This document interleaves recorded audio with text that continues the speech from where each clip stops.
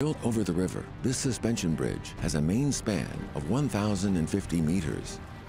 Piers weren't needed in its construction, which helped protect the fragile environment in and around the Three Gorges Reservoir. The bridge weighs 20,000 tons, which is equivalent to the weight of 3 Eiffel Towers. The 2 main cables are of vital importance to suspend this gigantic structure in the air. They cannot be replaced during the bridge's 100-year lifespan. Setting up of the first main cable is crucial to the safety of the entire bridge. On the catwalk, about 100 meters above the ground, workers are installing the last gate post.